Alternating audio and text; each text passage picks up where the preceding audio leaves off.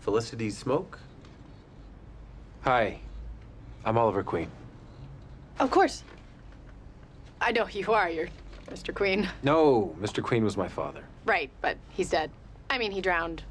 But you didn't, which means you could come down to the IT department and listen to me babble.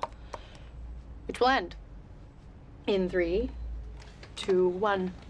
I'm having some trouble with my computer, and they told me that you were the person to come and see. I was at my coffee shop surfing the web, and I spilt a latte on it. Really? Yeah. Because these look like bullet holes. My coffee shop is in a bad neighborhood. If there is anything that you can salvage from it, I would really appreciate it. Mm-hmm.